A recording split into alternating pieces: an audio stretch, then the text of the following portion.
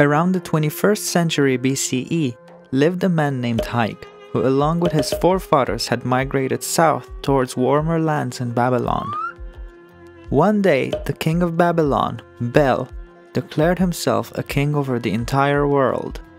Hayk refused to submit, so he rose up and led his people of at least 300 northward towards the mountains of Ararat. Along the way, he left a detachment in another settlement with his grandson Kadmos.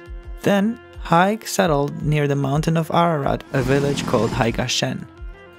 Bel sent one of his sons to convince Hayk to return but was refused, so he decided to march against him with a massive force.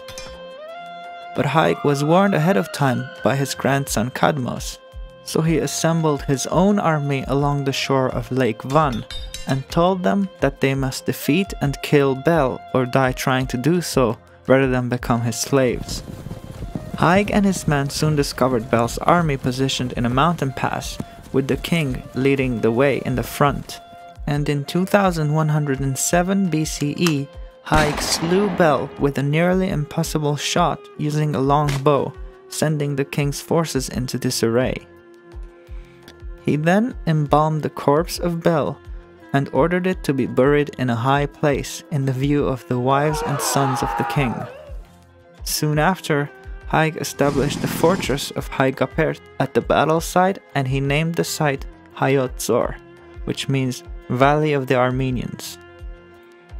This story was passed down through generations until the 5th century, when Moses of Choren, a prominent Armenian historian, wrote about it in his History of Armenia book at the request of Prince Sahak of the Bagratuni dynasty.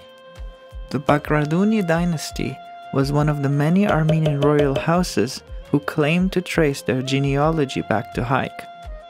According to the Georgian prince and historian Juan Cher, Hayk was a prince of the 7 brothers and stood in service to the giant Nimrod, also known as Bel, who first ruled the entire world as king, which could explain why Bel would care so much about Hayk emigrating in the first place.